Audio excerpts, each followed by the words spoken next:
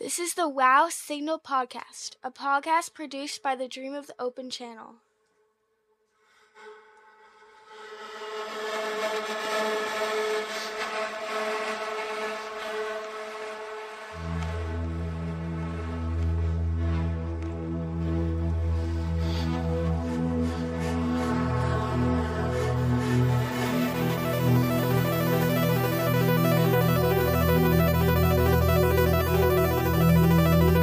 Hello, this is Season 2, Episode 12 of the Wow Signal, and this is your host, Paul Carr. Once again, we turn our attention to the search for extraterrestrial intelligence, or SETI, and this time we're going to be joined by Andrew Simeon, who is a SETI scientist at UC Berkeley, and Andrew will explain to us some of the emerging strategies for SETI at the Square Kilometer Array. The Square Kilometer Array is a brand new radio telescope presently under development, and Andrew will explain the stages of development. There's going to be an SKA-1 and an SKA-2. There will be different locations for the SKA. They're Southern Hemisphere locations. And most of the work of the SKA will be astronomy, not SETI, so he'll explain how that's going to work as well.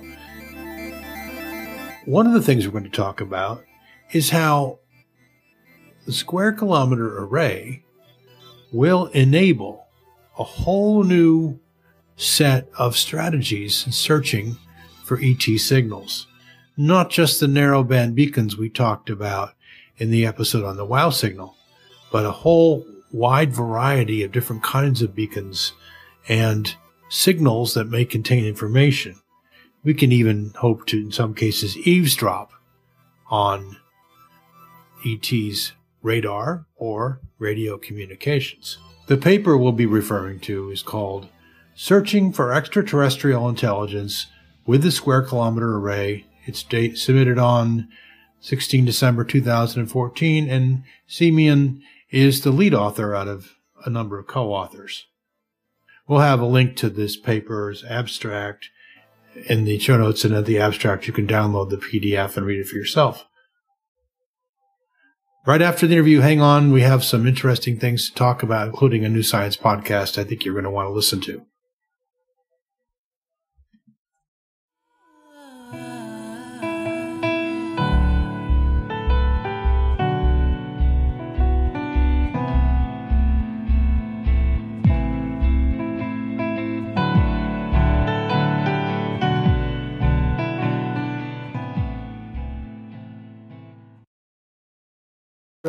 Let's start out by sort of laying out the basic facts of what the Square Kilometer Array will be. Sure. The Square Kilometer Array is actually an effort to build a brand new radio telescope that has approximately a factor of 10 as much collecting area as our largest radio telescopes that we have now. So an order of magnitude more collecting area. And with radio astronomy, the sensitivity of the instrument is just about directly proportional to the collecting area. So we can also think of that as being 10 times as sensitive, or allowing us to see significantly deeper into the universe and look for, in the case of SETI, look for intelligent civilizations much deeper into the galaxy or into the universe than we have been able to in the past. And the actual number for a square kilometer comes from the amount of collecting area that would be necessary with sort of current receiver technology to detect the hydrogen, the neutral hydrogen in a gas similar to the Milky Way at a redshift of 1. Okay. Now, your paper mentions Square Kilometer Array 1 and 2. How are they different? Well, so these are sort of steps, I think, on the way to actually completely building out the Square Kilometer Array. So the full square kilometer of collecting area with frequency coverage from a few tens of megahertz all the way up to several gigahertz, perhaps 10 or 12 gigahertz, comes from. Let me just back up. So the Square, the SKA1 and SKA2, as I said, are sort of steps on our way to getting us ultimately to this square kilometer of collecting area that we want. And the full square kilometer array would cost something like $3 or $4 billion to build, sort of based on our best current estimates. And that's a significant amount of money to get right off the top for a scientific project. So the idea is to build the array in stages. And so SKA1 is the first stage, and SKA2 is the second stage, which would actually get us to the full square kilometer of collecting area. So SKA1 has what's called a cost cap. So there's a certain amount of money that's been pledged by the member countries within the SKA organization for the first phase of building SKA1, and that number is about 650 million euros. And so that's going to get us, a certain way there to a full square kilometer collecting area, but it'll take significantly more money, approximately another $2.5 or $3.5 billion euro, to get us all the way to the full square kilometer of collecting area. Okay. And the array itself is actually made up of multiple components. So each component of the array is itself made up of multiple dishes, but actually at a higher level than the multiple dishes, there's actually multiple components of the telescope. And the current specification for the telescope has 3 components. There's something called SKA low, which is the low frequency component that will be sensitive to radio frequencies from about 50 or 60 megahertz up to a couple of hundred megahertz. And that's going to be built in southern Australia. There's a component called SKA mid, which will have sensitivity between several hundred megahertz, say 800 or 900 megahertz, and several gigahertz. And that component will be built in southern Africa. And then there's a third component called SKA survey, which is a mid-frequency component, so a part of the telescope that will have sensitivity between about 1 and 2 gigahertz, but will have a very, very large field of view. Now, you talk about something called commensal observing for SETI. Can you explain what that means? Yeah, sure. So commensal is kind of a funny word. It actually comes from biology, and it literally refers to 2 organisms eating out of the same trough. So the commensal is what the word actually means. But I think an easier way of thinking about it is sort of piggyback observing. So it turns out this is maybe not something that would be obvious to someone that's familiar with optical telescopes, but it turns out that at radio wavelengths, it's possible to take the signal that's collected from the large antenna or the large radio telescope and amplify it, and then copy it many, many times and send it to many, many different observers or different instruments with no loss in sensitivity to anyone that's using the telescope. Everybody that's using the telescope gets the full collecting area and can do anything that they want with the data. So with an optical telescope, when we're thinking about photons and we have mirrors, we might have beam splitters that could split the light. But actually at radio wavelengths, it's possible to copy the light. So again, we can share the telescope with many, many observers. And this is actually how the SETI at Home project works at the Arecibo telescope. So anytime anyone is using the Arecibo telescope, we get a copy of the signal from whatever radio receiver is in place. And then we can analyze that signal with a special set of digital hardware, a special set of computers that are specially programmed to search for the kinds of signals that we might expect from an advanced extraterrestrial intelligence. So this is a capability that we've shown is very, very, very powerful for telescopes like Arecibo, single-dish telescopes, but it's even more powerful for telescopes that are made up of multiple dishes, that are interferometers, like the SKA will be, or like the VLA, the Very Large Array, is, for example, now. And the reason why this kind of technique is so much more powerful if you have many telescopes is because of the way that the signals are stitched together when you use an interferometer. It actually enables the SETI observer to choose where the telescope is pointed.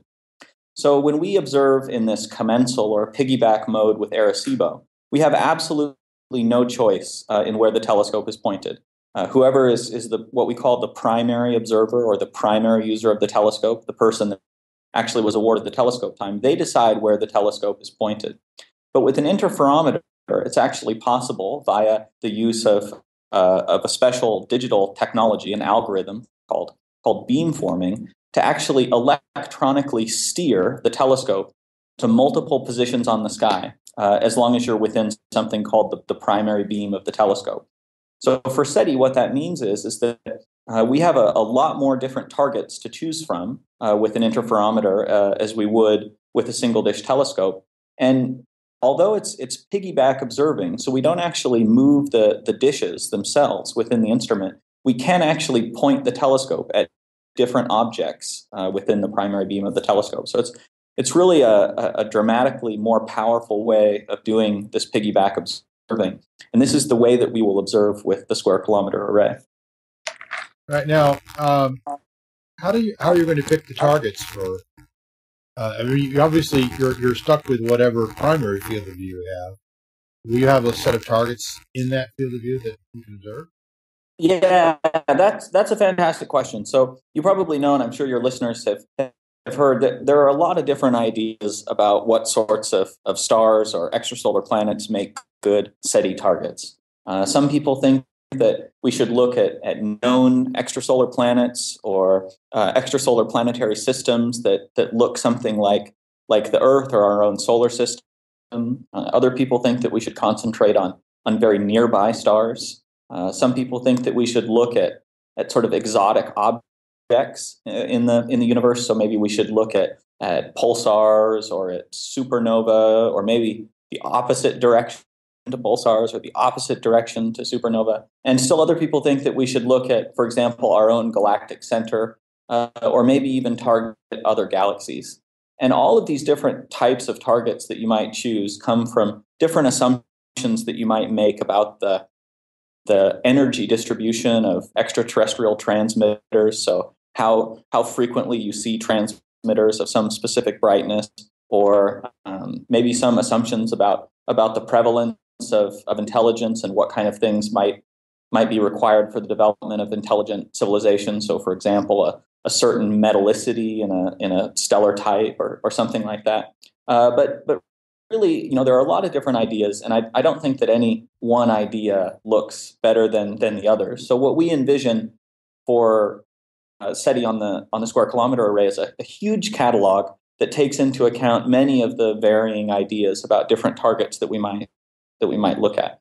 So we'll probably have a target catalog of several million objects, and depending on where as you said, where the primary field of view is pointed, we'll look through that catalog for some objects that look interesting to us in that particular part of the sky. Now, how long do you think you can observe on any particular object? And is it assuming that there's a beacon aimed at us? Would it be aimed at? Are we expecting to be aimed at us all the time, or? Well, that's another a good question. So this oftentimes we call the sort of frequency that we see a particular signal the duty cycle of the transmitter. So how often it's on versus how often it's off. And some people believe, there's some reasons to believe that we might see continuous beacons. There's other reasons to believe that we might see intermittent beacons. So, ultimately in a SETI experiment, really in many fields of astronomy, what you want is to be able to look at the entire sky all the time. But we're not there yet in terms of the technology, although we will be probably in the next several decades. And we can talk a little bit about that if you want. But with the Square Kilometer Array, the duration that we observe any given field is largely going to be governed by what the primary observer is doing with the telescope. So for some purposes in astrophysics and in radio astronomy, you might want to point the telescope at one place in the sky for several hours, or maybe over the course of several months, you might spend hundreds of hours on that one position on the sky, because maybe you're looking for a very rare event, or you're looking at a very, very faint object. So when the telescope is being used in that way, we're going to get a lot of time on a small set of stars, a small set of targets, and we'll be able to be sensitive to more rare, intermittent kinds of signals. But other times, the Square Kilometer Array will be used for surveys. So it might, with each pointing, the primary observer might spend 30 minutes on a given pointing, or maybe an hour on a given pointing, and then move to another nearby position.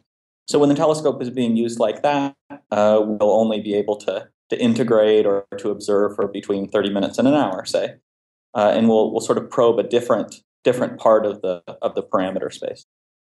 Your paper mentions just simply searching over a volume of space. Is that? Can you explain how that works? Yeah, so we know approximately how many stars there are in our stellar neighborhood. So there's something like 0.1 stars per cubic parsec, or thereabout, 0.2.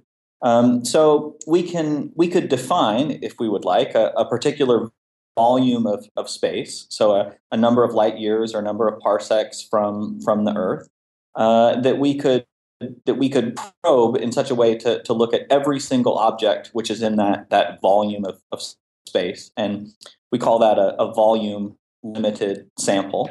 And I think that's something that we're going to be able to do with the Square Kilometer Array. And I think it's a very powerful statement to say that we've searched 25,000 stars or 50,000 stars within some particular volume. And of course, ideally, the goal of SETI experiments is to actually detect extraterrestrial intelligence. But so far, we haven't detected extraterrestrial intelligence. And so we've been thinking about ways to be able to make more robust statistical statements about the searches that we do, which is just to do a more complete sampling of a set of stars, or in frequency coverage or wavelength coverage, and probing a specific volume of space around the Earth is sort of a step in that direction.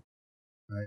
Now, traditionally, SETI has looked at for very narrow band signals, but you're going to be looking for a lot of different type of signals. Can you give us some examples what you'll be looking for?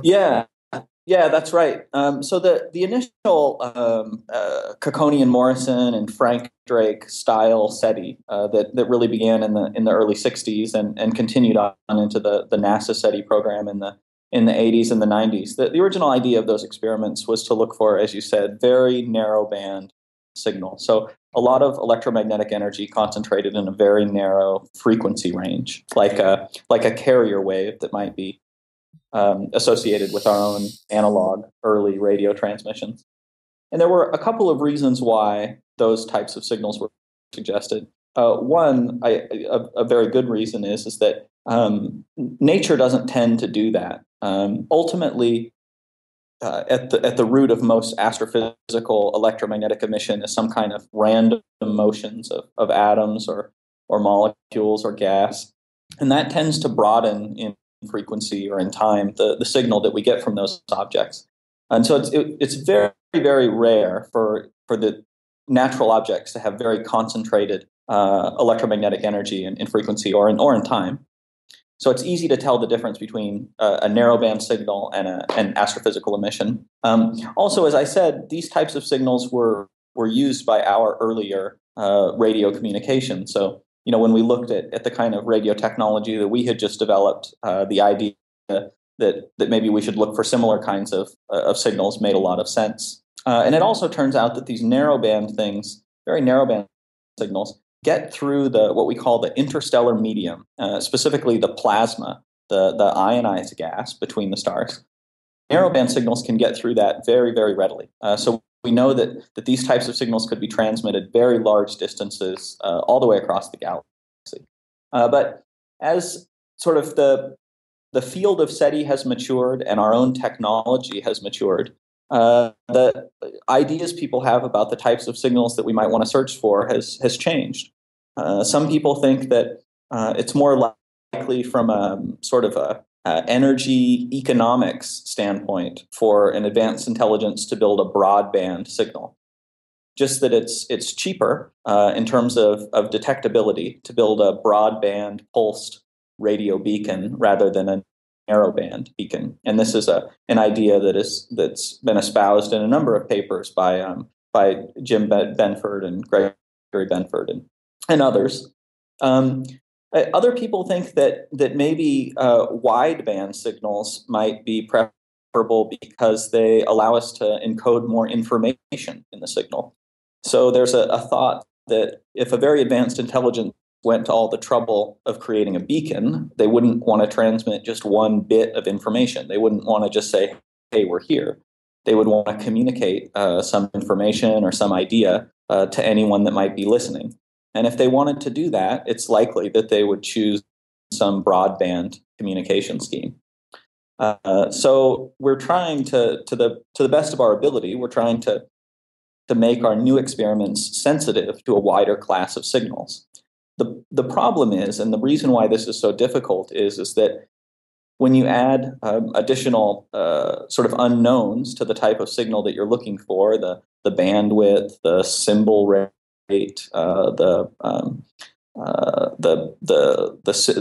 types of symbols, the symbol alphabet, it increases the search space, so it increases the computational complexity of what you're doing many times over. So while it's true that if you restrict the sort of some of those things, then you might be able to search for these types of signals effectively. You're only sort of able to do that because you again you restrict the parameters of your search. So the sort of moral of this is that the more different kinds of signals that we search for, the more computing it takes. And thankfully, computers are getting a lot faster, so we're able to do this. But it's something that is very much in kind of the development phase. That's sort of the kind of the cutting edge of radio SETI is looking for new signal types, I would say. Now, you mentioned something. Well, okay. Before we get off the Square Kilometer Array,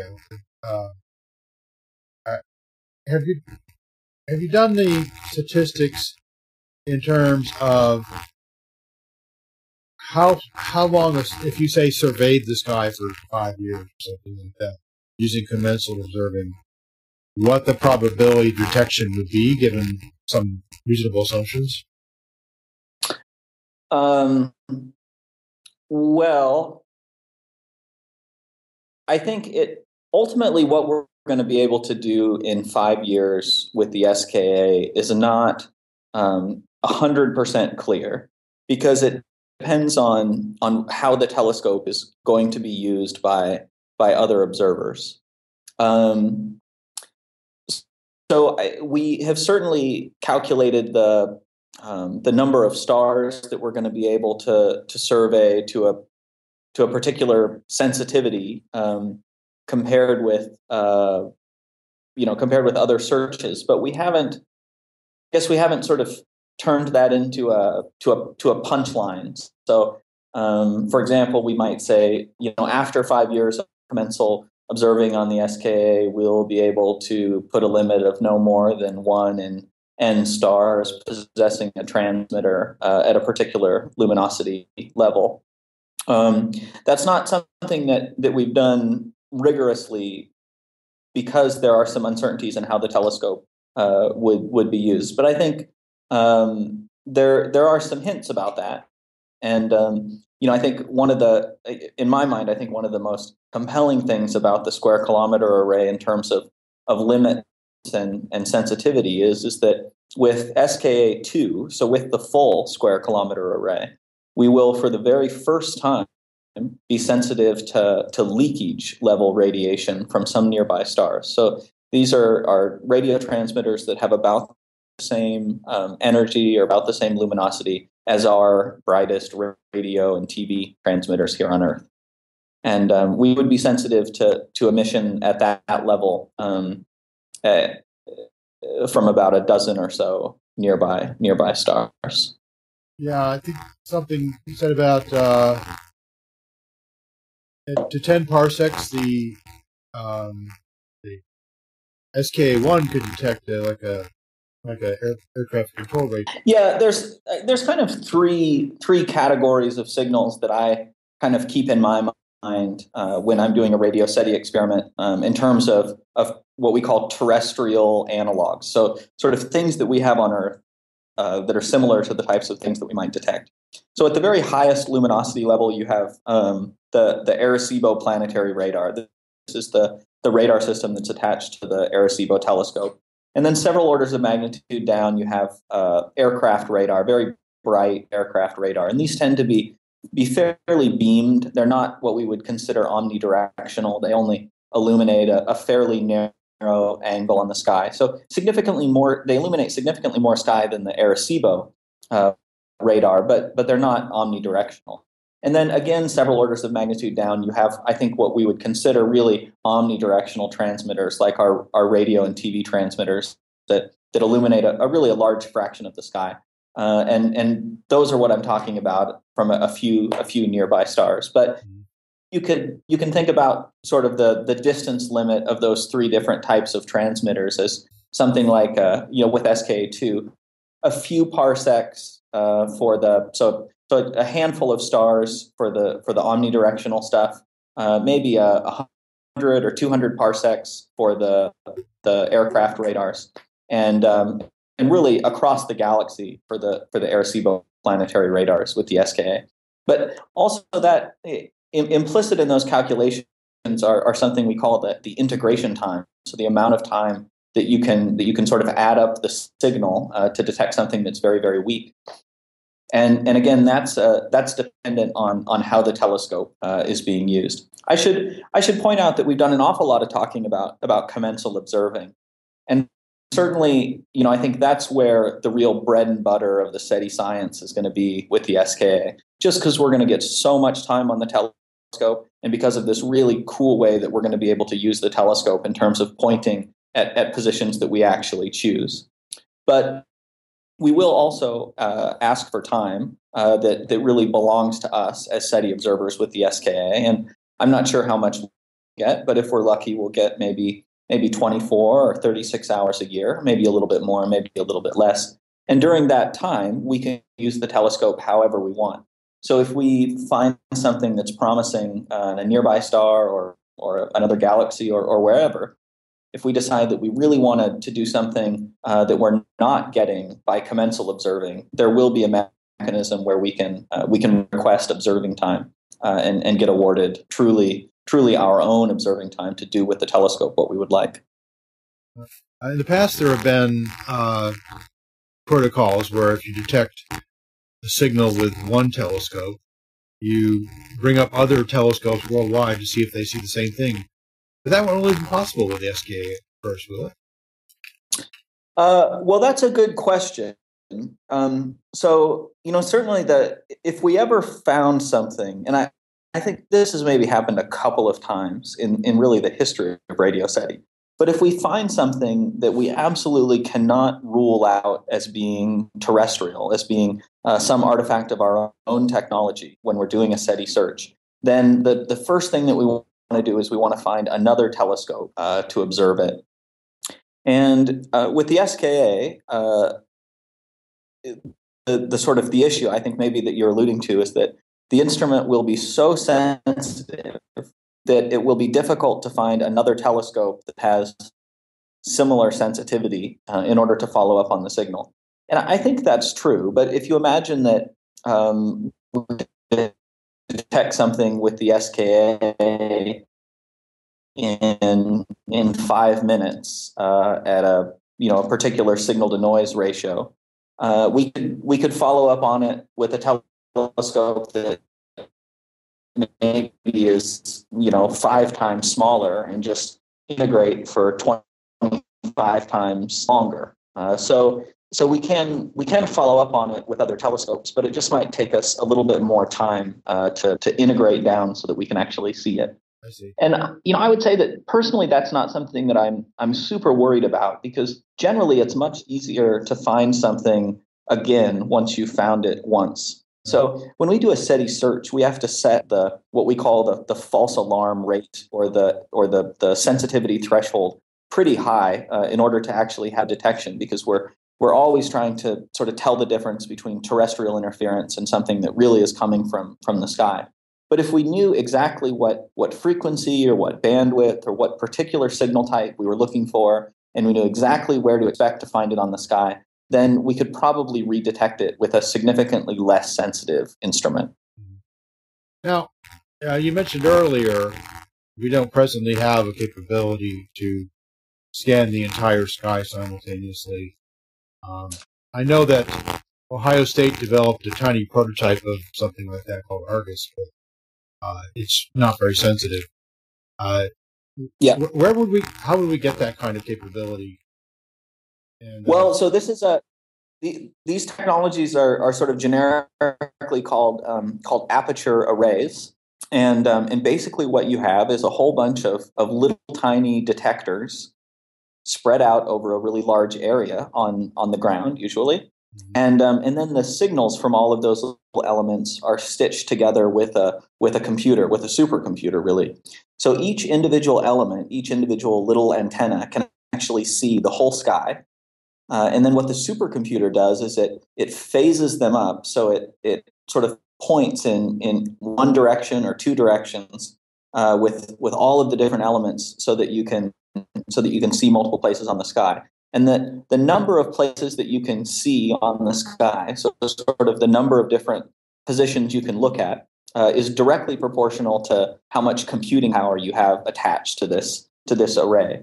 And you're right that right now the little individual elements are just not very sensitive, and the accuracy with which they can be phased up or sort of all pointed in one direction is limited by a number of factors. But this is a technology that is actively under development in radio astronomy, and it actually already works very well at low radio frequencies. So there's a telescope in Europe called LOFAR, the Low Frequency Array, that we're actually using for SETI.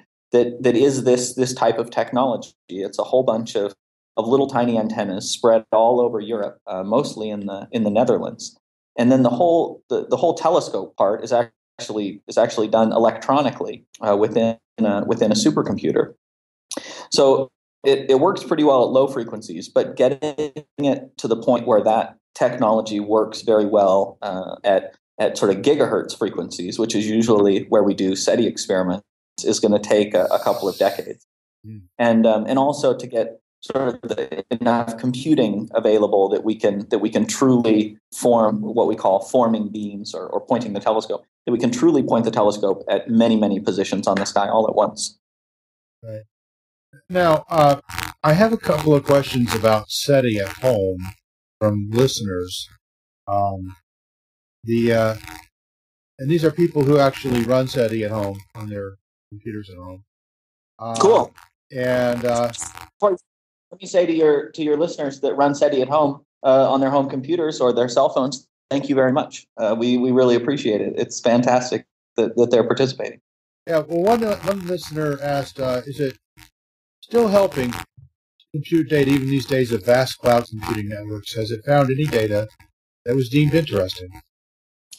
It does, and we are constantly finding signals that are interesting to us. So the way that SETI at home works, kind of after the screensaver runs on your computer, is that your computer sends back results to our servers here at Berkeley, and then those results get put into a big database that contains all the signals that have ever been detected by SETI at home. And then we have a sort of a little robot that combs through that database, and we call it the nitpicker, the near-time persistency checker, that basically looks for individual signals that are persistent on the celestial sphere. So signals that we detect at the same frequency or near the same frequency from the same position on the sky.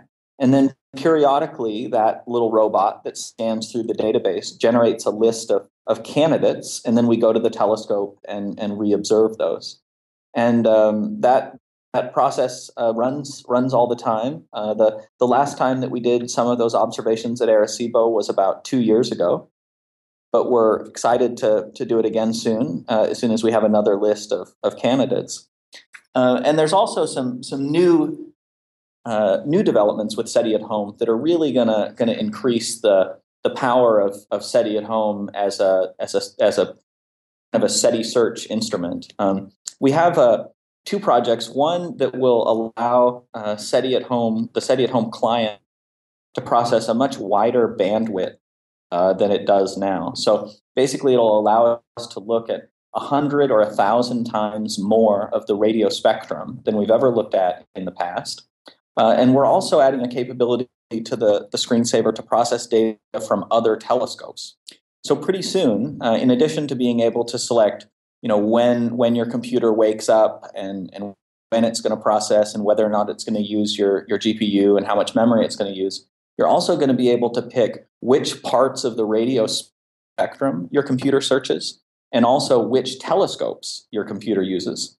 So, for example, if you think that maybe we should search for signals around 2 times the rest frequency of the hydrogen hyperfine transition that we search. So we do a lot of, many of your probably regular listeners know that we do a lot of SETI around 1.4 gigahertz. Well, maybe you think that we should look at 2.8 gigahertz. You could select that part of the radio spectrum, and then your computer would spend all of its time processing data from that part of the radio spectrum. Okay. So you definitely could use more people running SETI at Home. Yes, definitely. And I'll say that there was a period of time where we had a very limited internet connection. So this was, I think, between about 2000 and maybe 2007, 2008, maybe 2011 or 2012, where computers were getting much, much, much faster, but our internet connection wasn't getting any faster. So people were requesting more and more work units, more and more little chunks of the sky to process, but they were returning it to us so quickly that we were saturating our internet connection.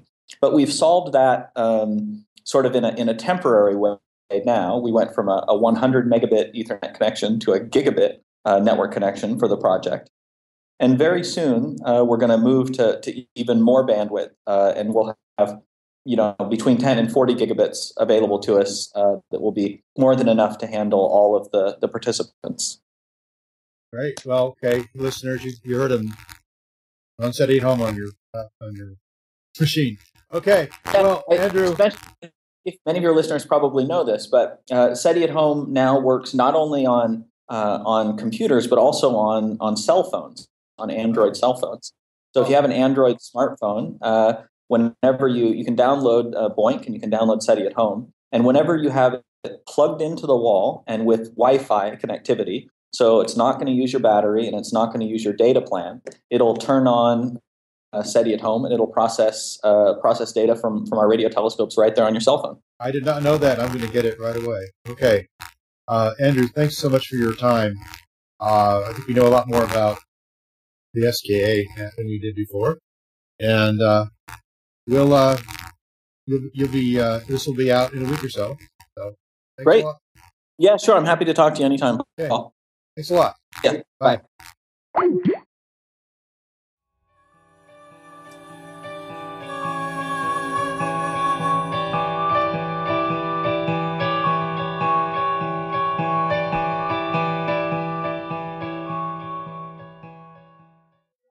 I'd like to apologize for the noise on my end of that interview. I traced that to low batteries in my Zoom. We had just moved house and things were chaotic and I didn't get a chance to change the batteries before the interview started. I thought it would be all right. I was mistaken. I promise that won't be repeated. So in future episodes, I'll be using better equipment than the Zoom, but the Zoom is handy and I just fish it out of my backpack, plug it in the computer, and I can go. So thanks to Andrew Simeon, and I sure hope we'll be hearing more from him soon, more from the Square Kilometer Array. And as he pointed out, we want to start thinking about omnidirectional radio telescopes to catch transients, including potential beacons that would be of interest to SETI. The WOW signal was only caught fortuitously There have been other WOW signal type events detected, but they're only caught briefly because at any given time we're only looking at less than 1% of the sky with radio telescopes. Commensal observing makes that a little better, but it doesn't make it much better because after all we're only looking at a tiny fraction of the sky.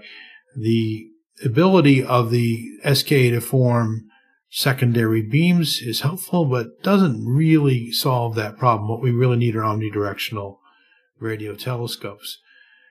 So we'll follow up on that in a future episode, perhaps with Andrew, perhaps with someone else. As Bob Dixon mentioned, there has been a project at Ohio State, which is a tiny little prototype that sits on a roof at the main campus. Now, here's something a little different. We're going to play a promo for another non-commercial science podcast. This one is for Under the Microscope, a new biology podcast. Under the Microscope is not your average science show. We break down complicated biological processes in a way that won't break your brain. We'll make you laugh, and you're guaranteed to learn something interesting. After downloading our latest episode, head over to utmpodcast.com, where you can decide what we put under the microscope next time. Well, thanks to Under the Microscope, and I hope that you will give them a listen. A couple of announcements. One is that we are preparing for the first episode of the Unseen podcast. If you want to participate in the Unseen podcast, which is a spin-off from this podcast, although unscripted, unedited, and with open participation, go over to the Google Plus community for the Unseen podcast participants and sign up, and we'll get you on the air. It's that simple. You'll receive an invitation. If you can't make it that night, you'll get another invitation for another night. It should be fun. I'm looking forward to it. We're going to try to do it every week, sometimes with myself as host moderator, other times with other people, and sometimes in a more European-friendly time slot, sometimes in a more East Coast U.S. time slot. So come on over, and we'll talk about SETI. We'll talk about SETA. We'll talk about astrobiology. We'll talk about exoplanets. We'll talk about the Fermi paradox. And you can bring your own ideas and thoughts to the podcast. And this is something that I've been wanting to do. I'm finally just going to create the structure and make it happen. The next thing I want to talk about is supporting the WOW signal. We've talked about this before. I won't go into a great deal of detail. The podcast will always be free. The podcast will never have a bonus section or a premium. There will never be ads on the podcast. What you can do, however, if you want to see this podcast grow and prosper and get better and reach a wider audience, you can go to patreon.com/wowsignal, sign up for a very small contribution per episode, and you can cap your monthly contribution, by the way, so you don't have to worry about me putting out 100 episodes in a month. You don't have to worry about that anyway, but just in case you were, you can cap your contribution and then support the WOW signal with a very small amount. I don't think that we deserve, frankly, to be your primary charity. There's lots of other things that are a lot more worthwhile, but just a few bucks here and there will help a lot. And if we can get enough people subscribing on Patreon, we will do a lot more. And we will sound better, we will come out more often, and we will reach many more people. So join Stephen Fernandez and others who are helping us on patreon.com. Go on over there. I'd appreciate it. Please join us in our Google Plus community or in our subreddit. Discuss the shows, discuss the topics, tell me who you would like to see on as guests, and we'll have a good conversation going back and forth. Coming up soon, we've got some very good stuff. Mike Mongo recently gave me a very good interview. He may have another one soon. We'll put those together into an episode. I am expecting to interview an important and very well-known planetary scientist at the end of this month. We also plan to discuss asteroid mining with Jose Luis Galache and a few other people. We need to get that panel together. We're not quite there yet. And we will have many more bursts. I'm going to challenge the members of the team to each come up with a burst. There have been 4 so far. The latest one was with Daniel Carton. I think there will be quite a few more.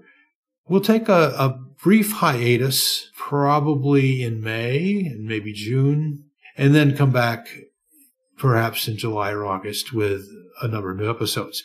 During the hiatus, bursts may come out anyway, as we come up with short topics that we can handle quickly. And when we come back, we'll be in season 3. So I'm looking forward to hearing from you. I'm looking forward to seeing and hearing from you on the Unseen podcast. So once again, I'd like to thank our guest, Andrew Simeon of the University of California, Berkeley. And I'd like to thank our musicians, DJ Spooky and Erika Lloyd, and coming up very shortly, Jason Robinson. And thank you for listening. This is your host, Paul Carr. So do you like music with more than one thing going on at the same time, yet somehow working all together? I do.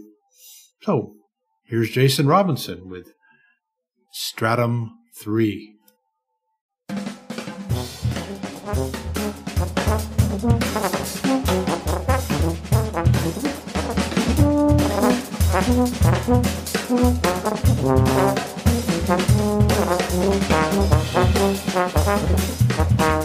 This has been the Wow Signal, a podcast produced by the Dream of the Open Channel.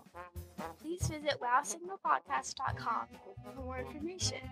All music presented on this podcast is either Creative Commons or is presented with the permission of the artist.